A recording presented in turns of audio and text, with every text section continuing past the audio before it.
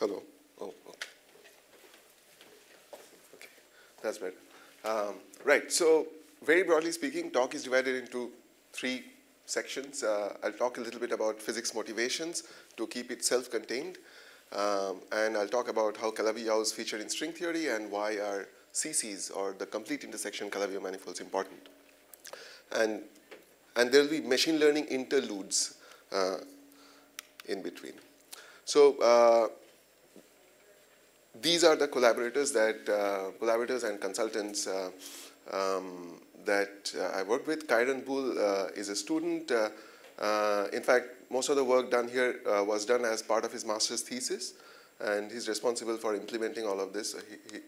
He has recently moved to Leeds from Oxford for his PhD. Vishnu Jajjala, Yang Hui He are familiar.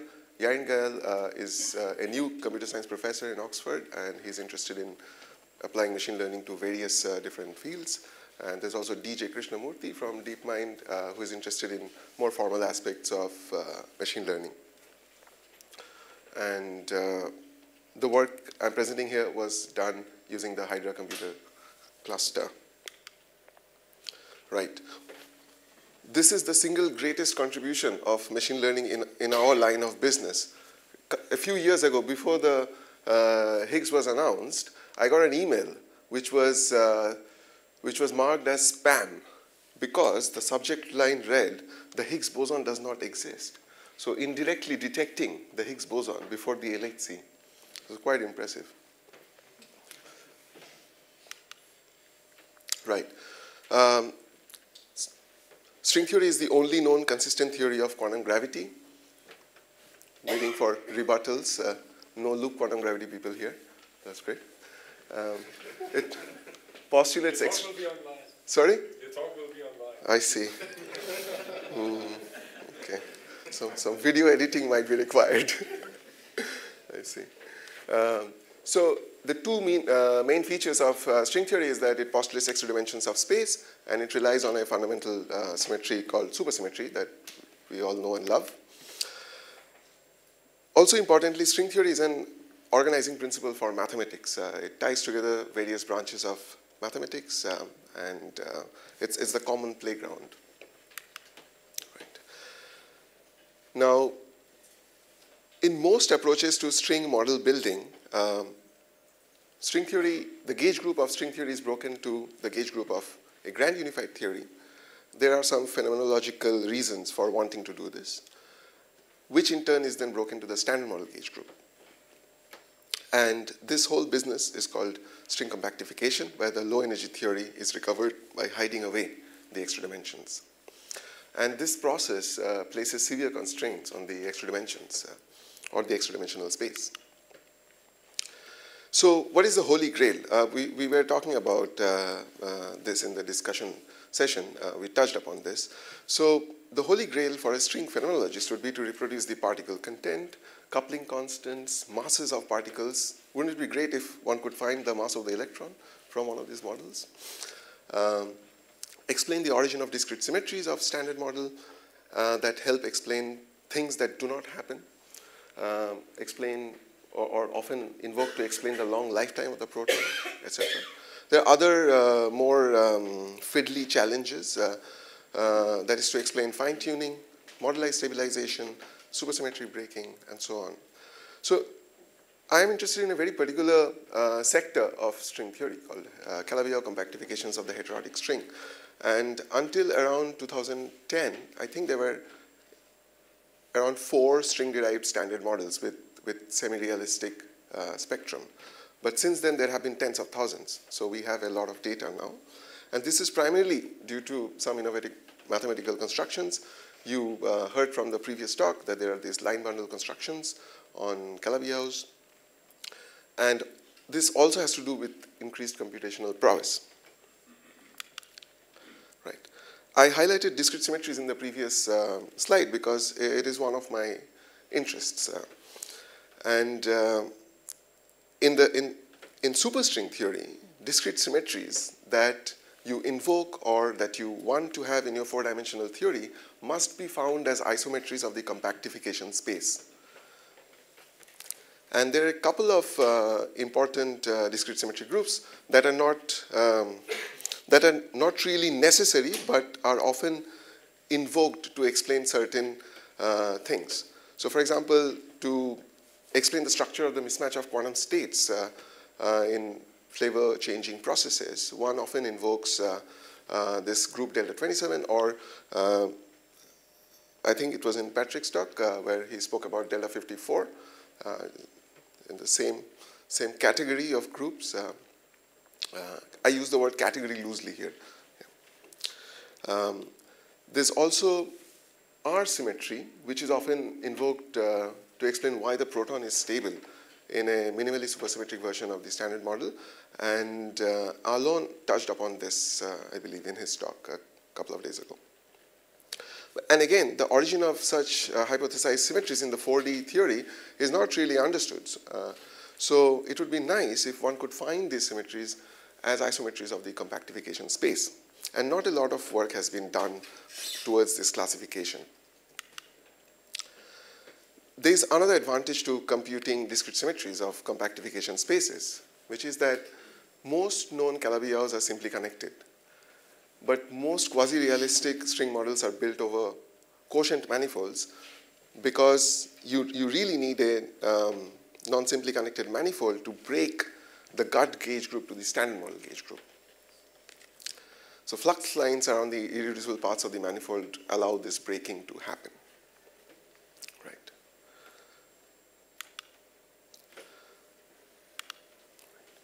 So quick overview of Calabi-Yau compactifications of the heterotic string. It is one of the most promising approaches for string model building. And the starting point is that the space-time is realized as being factorized as a 4-dimensional space-time times a 6-dimensional space, where if you assume that the 4-dimensional space is maximally symmetric, and you assume that the internal space is Riemannian, we need a theory of gravity, so it has to be Riemannian. If you further demand that you want an irreducible manifold, reducible compactification spaces are difficult to reconcile chiral fermions with, so we want irreducible ones.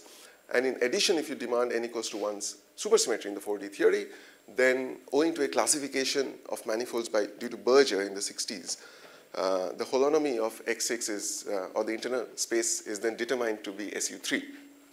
But there's no guarantee that such manifolds actually exist.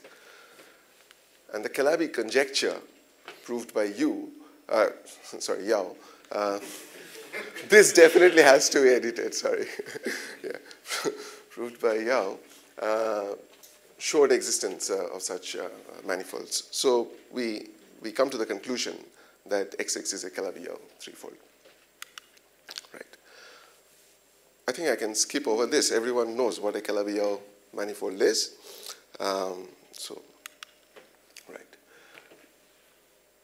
But what is the modelized space of Calabi-Yau threefolds? So there are only two unspecified Hodge numbers for a Calabi-Yau threefold, H11 and H21. So these are related to the dimensions of the scalar structure moduli and the complex structure moduli, respectively. And there's also the important phenomena of mirror symmetry, where if you swap the scalar structure and the complex structure moduli spaces, you get a mirror manifold. This is what is known as the Hodge diamond, and the Hodge diamond for a Calabi-Yau threefold with SU3 holonomy exactly, and not holonomy contained in SU3, looks like this. And as you can see, there are only two unspecified Hodge numbers, H11 and H21. And the reason I'm mentioning them is because we're interested, like some others here, in learning these Hodge numbers, machine learning these Hodge numbers. Right.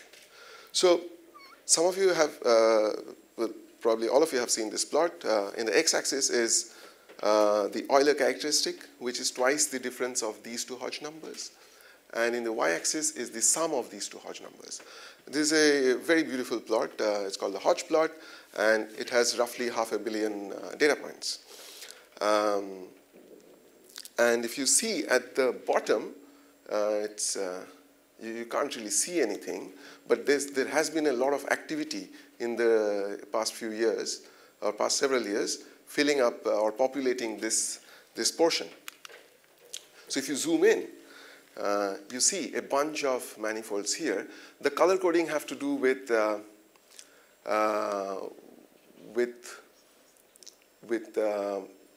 timeline of when these manifolds were, or when these points were populated.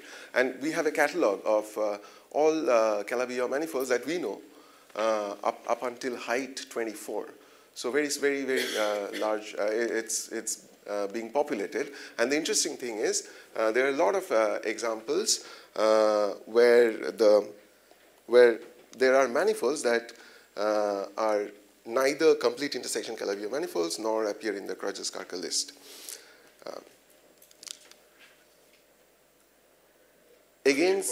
Sorry? Are they equations of such manifolds, or are they completely different? No, there are some examples which are completely different. In fact, this is the one manifold. Its Hodge numbers are 1, 1. And this is, so if you demand a Kähler Calabi-Yau manifold, which is not rigid, then this is the lowest Hodge number you can possibly get. This is Volcker-Braun's manifold, where he took the 24 cell and he quotiented it out by 3 different discrete symmetry groups. And he found a Calabi-Yau threefold. What did you start with? A 24 cell. 24 cell. I can show you the reference. But this is not in Kreuzer-Skarke? No. This is not definitely not in Kreuzer-Skarke. Yeah. And against Philippe Candelas's wishes, I have put all these rigid manifolds. He doesn't like it because it violates the symmetry of this graph. But this is the truth. Okay. So how does one? So I'm getting towards constructing a class of Calabi-Yau manifolds called complete intersection manifolds. So if you want to construct it as submanifolds of CM, you can't really do it because a connected compact analytic submanifold of CM is a point. So you ought to be looking at, well, it's not true that you ought to be looking at, but one of the other things you could look at is a complex projective space, because all its closed complex submanifolds are also compact.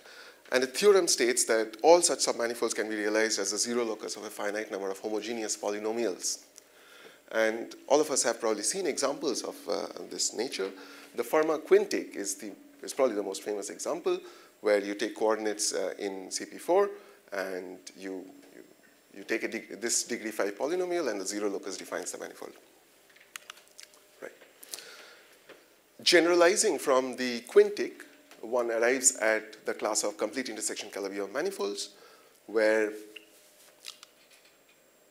your ambient space is a product of complex projective spaces, and you come up with a set of k polynomials which are representative of these k columns here. And these guys, Qij's, are the multi-degrees of the polynomials in the various projective spaces. Right.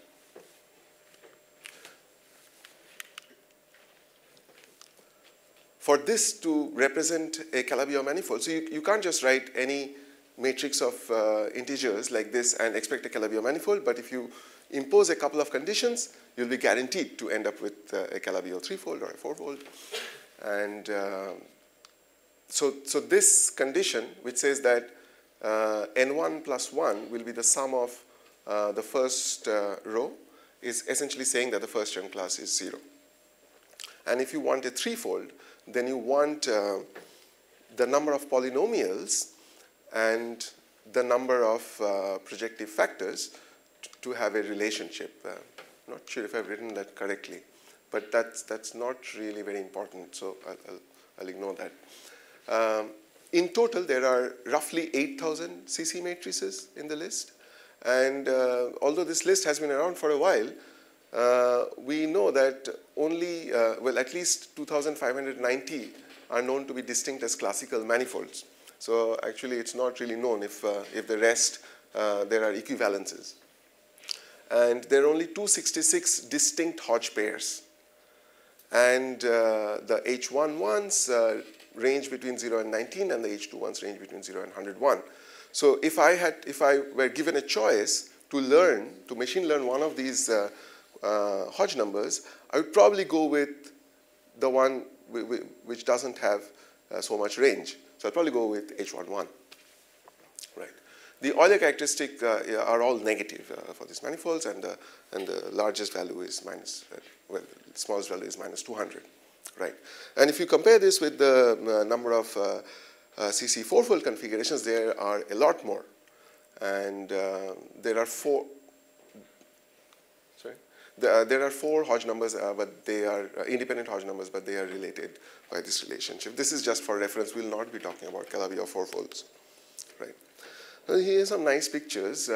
So the matrices and the pictures or the graphs are equivalent.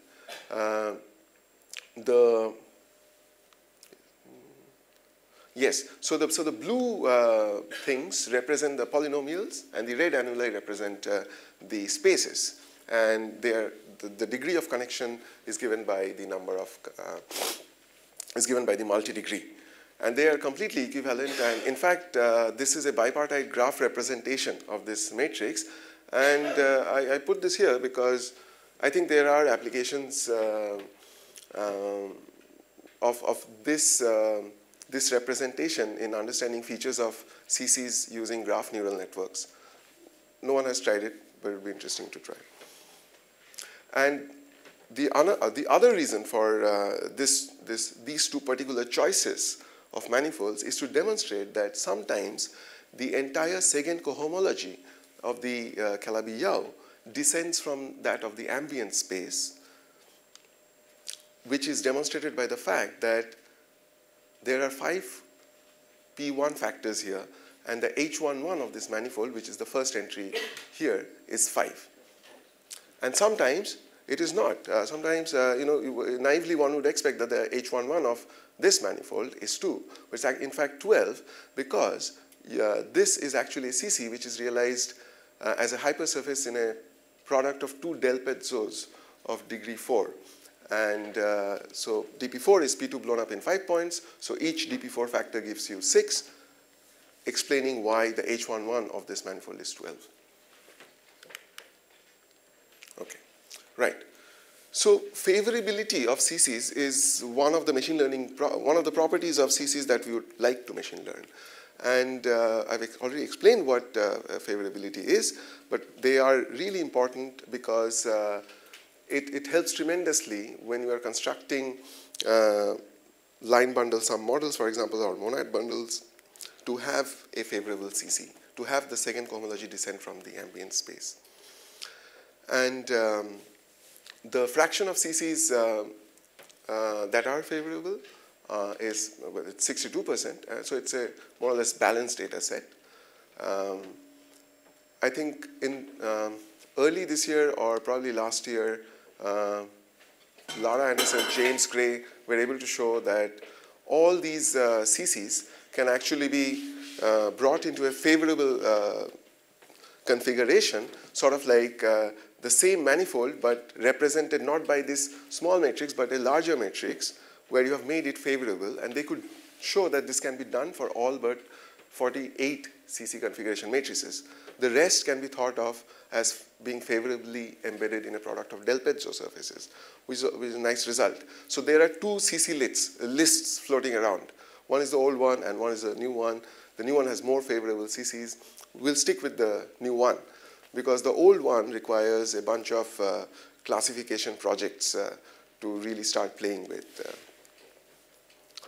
Right. So the first question we ask is, can favorability of CCs be learned by machine learning tools?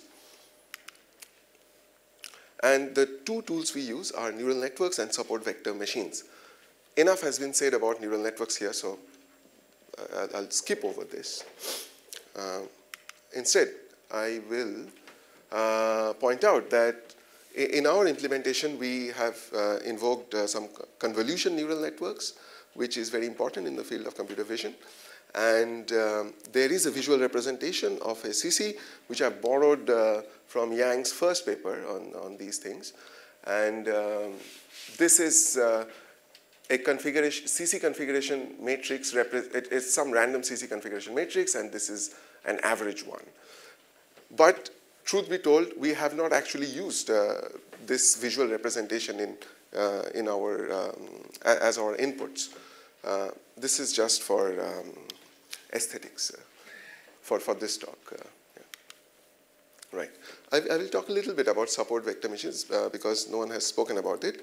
This is a more geometric approach to machine learning. So if you imagine having two clusters of data, and you are expected to separate them by drawing a straight line, one would imagine that the job is essentially equivalent to finding a hyperplane in this feature space from which all the data points are maximally separated. So it is an optimization problem. In fact, it is a quadratic optimization problem, and there are plenty of solvers that are readily available which one can use.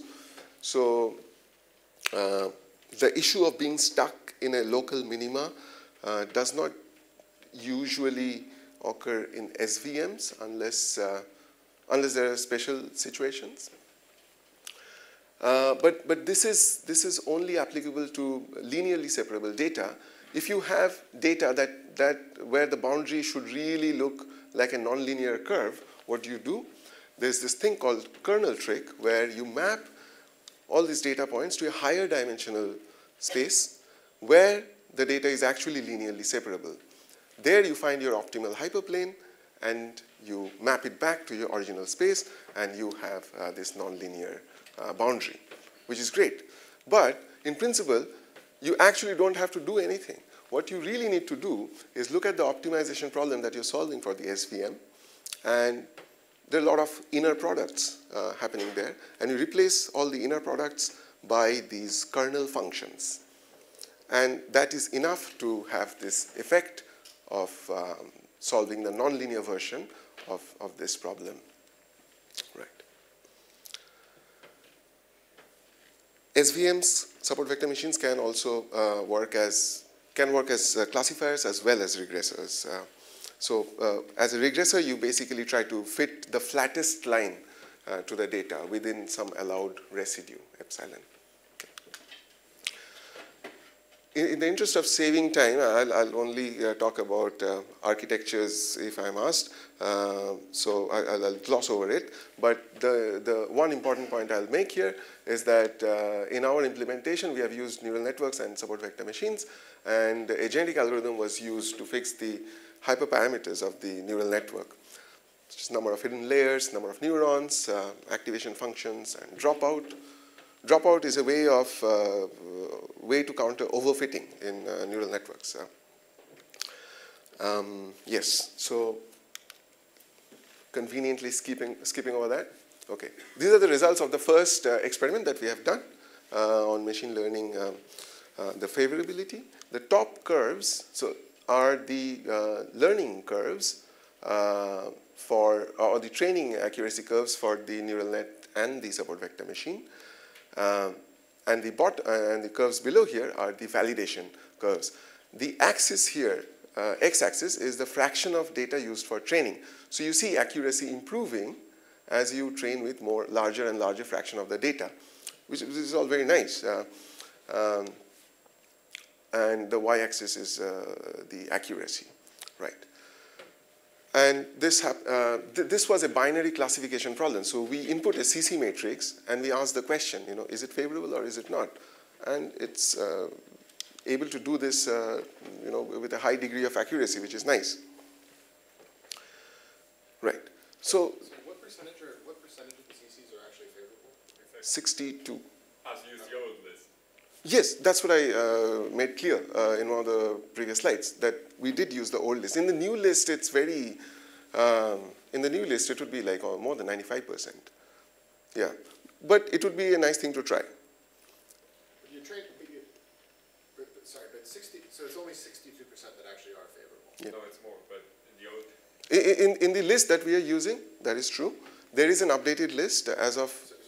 There's a correct answer. It's either 60% or it's not. If the old list only makes 60% clear, that's that's not the right answer. The new list casts it in a way that makes favorability obvious, right? Yes. And it's yes. much higher, right?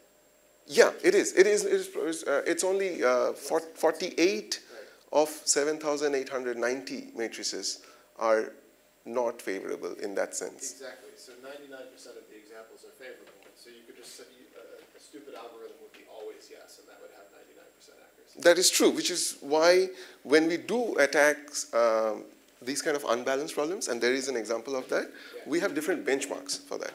Yeah. But since we use the old list, because the new list only appeared not so long ago, and many properties of the new list have actually not been computed, so we prefer to stick with the old list. I'm sorry, so you use the labels of the old list also? Yeah, of I'm course. sorry, that's what I misunderstood. Of course, yeah. Favorability is not a... Yes, in the old list only happens in 60% of cases. Yes. Even though the correct answer is 99%. Wait a minute, there's no correct answer about favorability. Either the Calabi is favorable or it's not, I don't get it. No, it depends on the representation. Depends on the representation. It's not a topological property. It's a function of the representation. Yeah. Otherwise, that would be cheating. Otherwise. Yeah. Great. So the question after this is, can you learn further properties of these manifolds? And we want to learn the Hodge numbers. And these are the list of references where people have computed the Hodge numbers of CCs and CC quotients. And well, this is the first paper here. And as you saw in the previous talk, there's a lot of sequence chasing involved. And but sometimes there are nicer solutions. You do some parameter counting that will enable you to find the H2 one. And I've worked on a couple of these papers here, and it's very nice to be able to compute Hodge numbers for these CC quotients, primarily because sometimes it gives you a very nice insight into understanding the algebraic geometry. And you can be very explicit in your computations. This is one of the graphs that we constructed while trying to understand the Hodge number of a CC quotient embedded in a product of two del Pezzos. And what this graph represents are the intersection properties of the exceptional divisors in those del Pezzo surfaces. Leave it at that. Yeah. So what happens when we try to machine learn H11? So I was trying to motivate earlier why we choose to learn H11 and not H21. It's simply because the spread of H21 is much larger. And in addition, the Euler characteristic that is a function of these two guys is directly computable from the CC matrix itself. So really, there's only one independent thing to be learned here. And we choose to learn H11, right? And here we use a SVM and neural net regressor and a neural net classifier. And these are the validation curves that we get, again, as a function of the fraction of data that we use for training.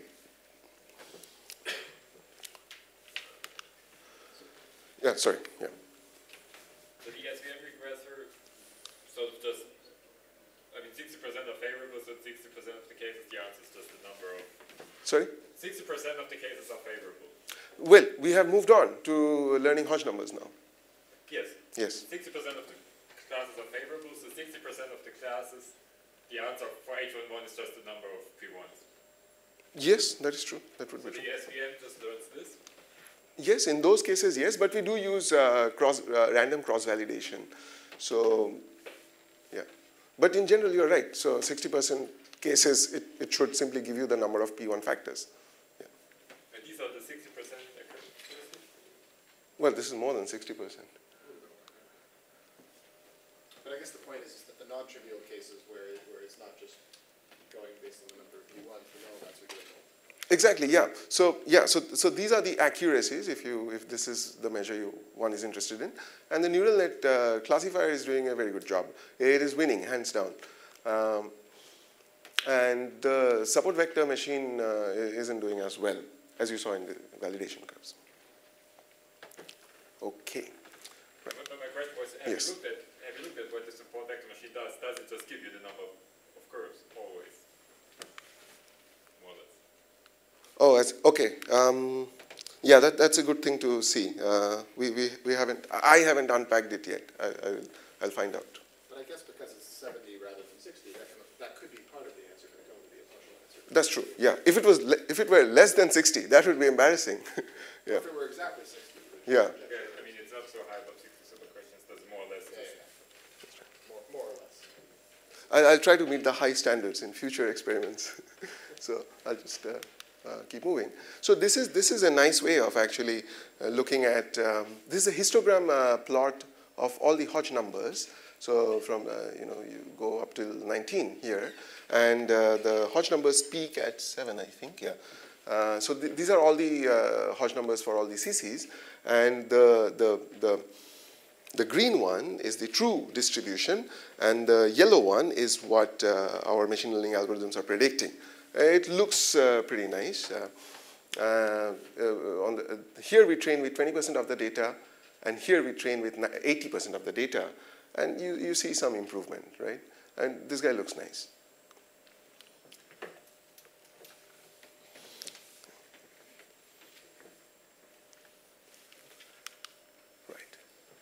So this is probably the most important slide of my talk. So the methodology that we have used so far does not really address the fundamental technical issue, and which is that the difficulty of the calculation increases with the number of dimension and the complexity of the manifold.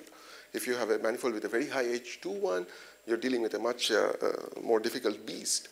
And this is one of the reasons why most explicit string-derived standard model computations are on manifolds with Hodge numbers of order 1.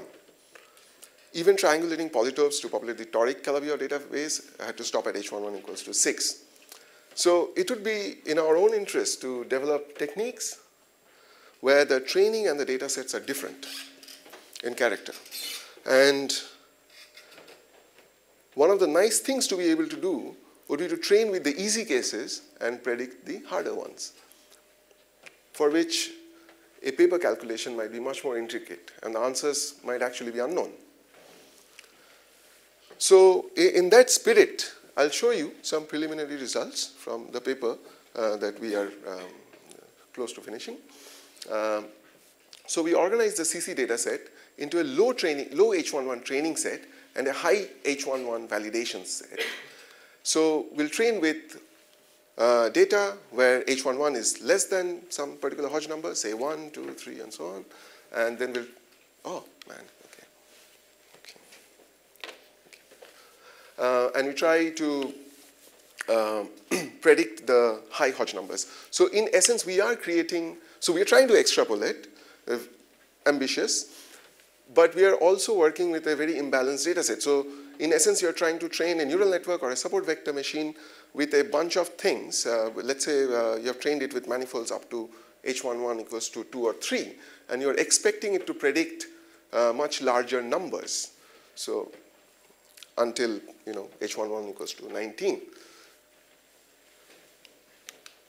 And these are some of the plots from the paper. So this is the SVM predicting H11 for the CC threefolds. Here, if you look at the, well, it looks purple here. I can't tell the color, but this guy is the true distribution. And the blue curve is the curve where we have only fed the neural network, not randomized data from the CC list, but only with data for manifolds with H11 less than or equal to 3. And here it predicts the nature of the distribution correctly. It predicts a peak, albeit at the wrong place.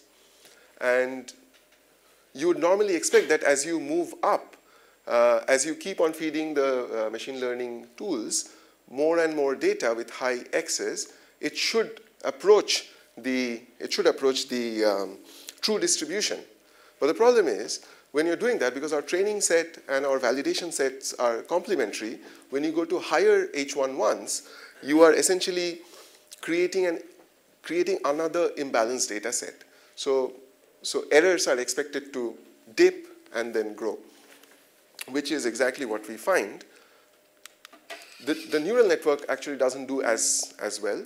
So in fact, when you train it with H11 less than or equal to 3, it mostly predicts anything new you throw at the neural network.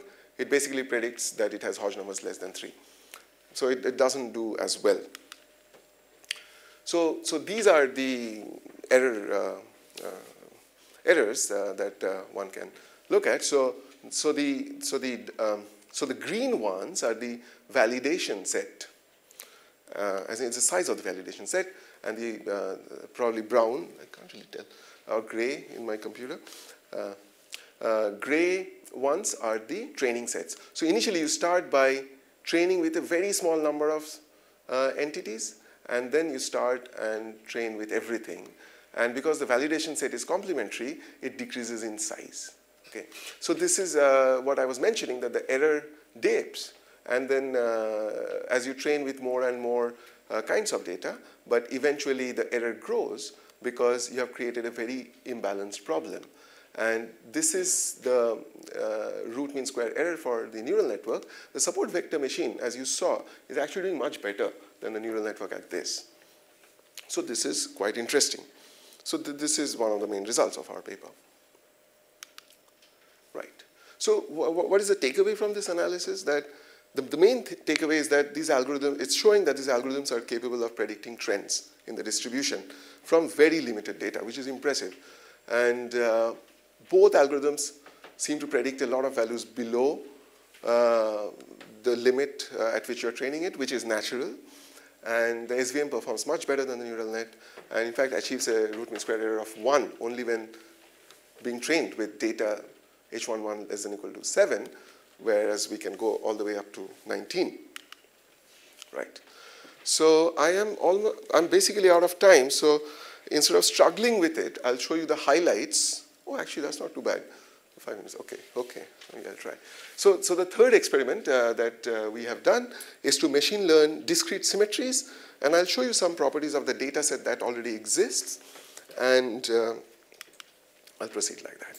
So the data sets that already exist are, the first one is due to Braun, Candelas, and Davis. Well, Braun actually consolidated the project, and he came up with a very technical group theory, representation theory paper, where he ended up making a statement, or well, he performed a classification of all freely acting symmetries realized on complete intersection Calabi-Yau threefolds. And he found that only 2.5% of all CCs, so a mere 195 of them out of 7,890 actually admit discrete symmetries by a freely acting group. Andre Lucas and I looked at this 2.5% manifolds, and we actually found a result which is physically very interesting, because what we found is if you focused on only those handful of manifolds, around 25% of them have residual discrete symmetries that act trivially on the complex structure modelized space. So you're not really specializing in your complex structure anymore. And of which 30% of all the symmetries that we found were actually R symmetries. We find a bunch of abelian and non-abelian groups, and this is the list of groups that we find. And as I said earlier, R symmetries are quite interesting, phenomenologically speaking, at least to some phenomenologists. Yeah. But so this is a very unbalanced data set. This is a more balanced data set, but the size of this data set is very small. So it's very hard to apply machine learning tools here, whereas here it is an imbalance problem. So we will try it, and let's see what happens. So these symmetries are found by looking at the linearly realized ones on the ambient space. Yes, that is true. That is true. If we did this now with the new list, you could find more? With the new list? So with the new list, one would have to classify all the discrete symmetries first. So yeah, one. So you could redo this and you would find more? Yes, I think so. Yeah, definitely think so. So the key factor in obtaining symmetries is, well, they essentially descend from projective general linear groups. And the more factors you have, intuitively, it seems like there will be a lot more possibilities. Yeah. And this was the algorithm we employed in classifying those symmetries, but I can talk about it. I love talking about it. So if someone wants to ask me this question later on, I'll be very happy. Okay. So the question we asked is, given a CC configuration, can we predict if the CC admits a freely acting group? A binary classification problem, super unbalanced. And like we discussed early on in the talk, we need different benchmarks, because if you're predicting, if the data set is so imbalanced and if you're predicting one value constantly, then you'll be very accurate, but that will be, well, that won't be very meaningful. So we used this confusion matrix, and we used F values and area under the curves. So the key point is that high F value and high area under curve, good. Low, bad. A typical area under the curve that is better than a random guess is the blue one, and the diagonal one is no better than random guess. And if you are in this region, why are you doing it at all? Okay, so because it was a very imbalanced data set, we decided to synthetically upsample the minorities, and this technique is called smoting. And smoting 0 means you do nothing. Smoting 100 means you take the minority sample and you make it twice. You create some new synthetic entries, and you can keep going on. But the bottom line is that it didn't really help us much. So the values here for the area under the curves and Fs denote that it's still a problem that we haven't properly tackled. It's very difficult. Thank you. Right. So I'm actually done. The possible directions that one could take is that one could adapt these algorithms or other machine learning algorithms to similar problems in the Crutches-Karker list. And of course, this extends very naturally to CC fourfolds, which is nice. And like Fabian made the point, this would require creating some further data sets.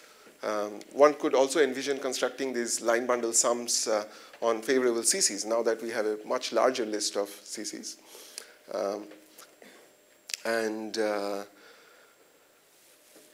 The takeaway from this talk that I think is important is that we should explore further machine learning techniques to extrapolate even better than the results that I was trying to show from our latest paper, by training only with simple geometries and trying to find out about more complex geometries. And we should keep trying to push the boundaries of our stringy understanding of nature with this new ally that is machine learning. So, thank you. Thank you, Chandra. Yeah, Ina?